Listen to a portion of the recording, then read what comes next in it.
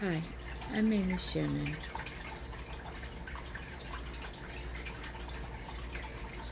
and I wanted to kind of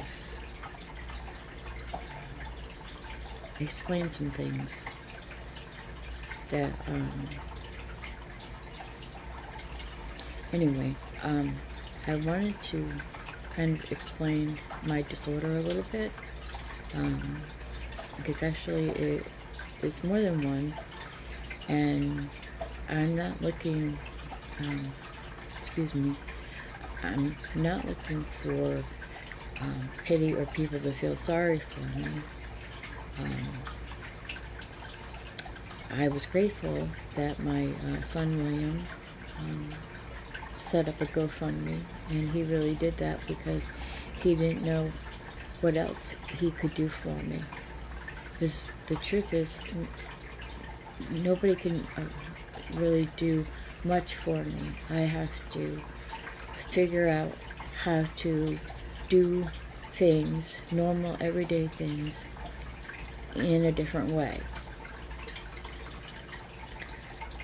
So I just wanted to kind of explain, because if people looked at me in public and they saw me twitch or whatever, I've been known for people just to sit there and stare at me, like they're waiting for, I don't know, something to happen, to explode. I have no idea. My tremors affect both my hands, my right hand mainly. So that's a tremor disorder. And it can make my entire body shake and my legs shake. It happens if I'm sitting or if I'm active. They happen more. I also have, which is associated with tremors, but it's a different beast all of its own, where I get muscle spasms, or muscle, my legs will just jerk for no reason. Usually when I'm sleeping, sometimes when I'm standing, and if it happens when I'm standing and not holding on to anything, then I fall down. I have been known to fall down a lot. They don't know why I started getting tremors 2 years ago, and then over time they have progressed not just to my hands but to the rest of my body. I still get migraines. They're from my traumatic brain injury I had 15, almost 16 years ago. And over the years, not only has it made my head in pain, some days it's tolerable, other days it gets really bad. But over the years, there's been different symptoms that have come up, and once a new symptom comes up, it doesn't go away. It just pops up when it feels like it, and then, settles for a little while.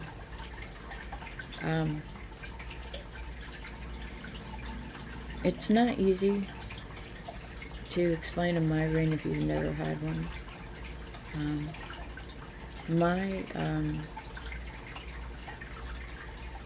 Since I've had the tremors, the pain in my head has gone up. So whatever my headache as normal, it has increased, and I'm still trying to get used to it.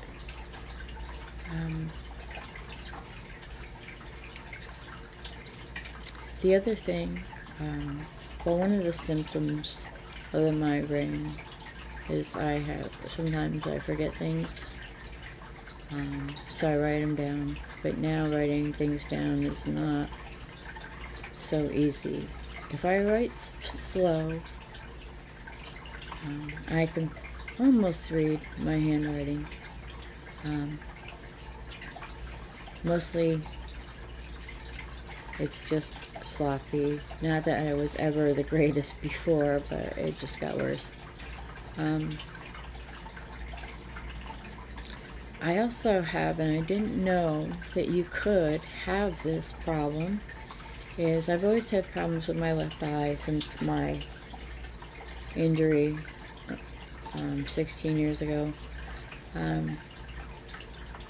Now I have flashes of light, flashes of shadows, increased in eye floaters.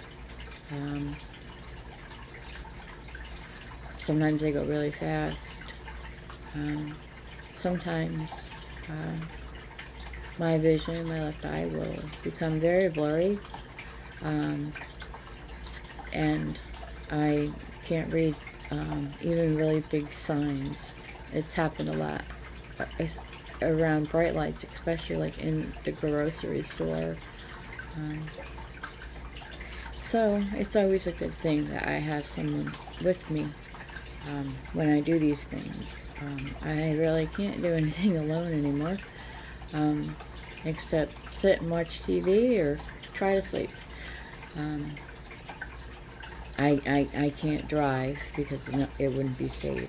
My son Robert drives me wherever I need to go. William, Lewis, and Robert, they help me.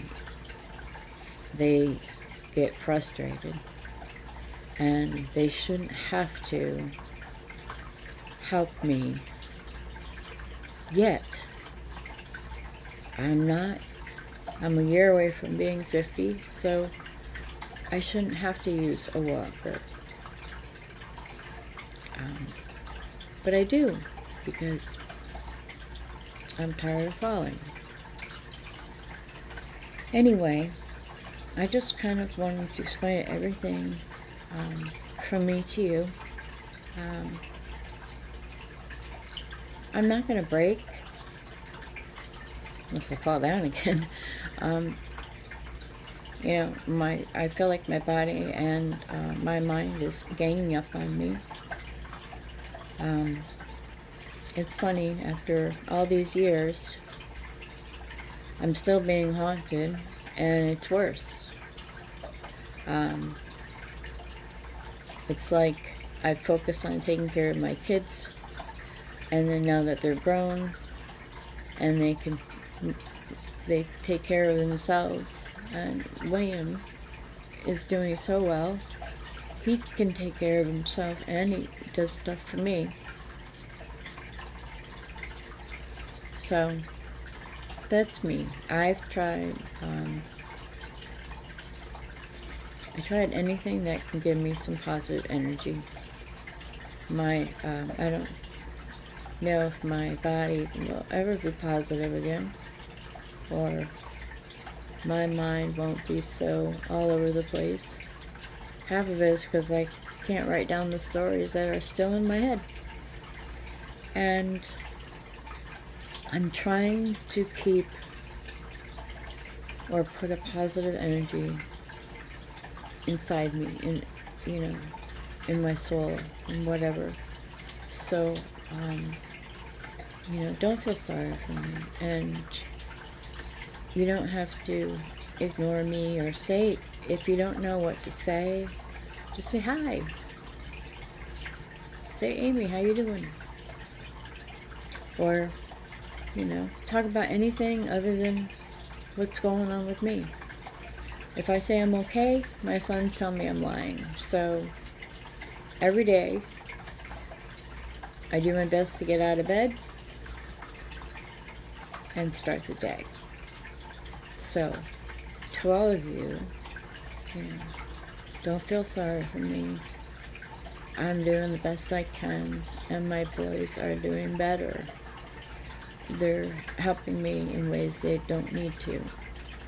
So if you ever see them, tell them thank you. Because I tell them all the time, but then I also apologize, and they don't like that either. So, to all my family and friends, I'm still alive. Ta-da!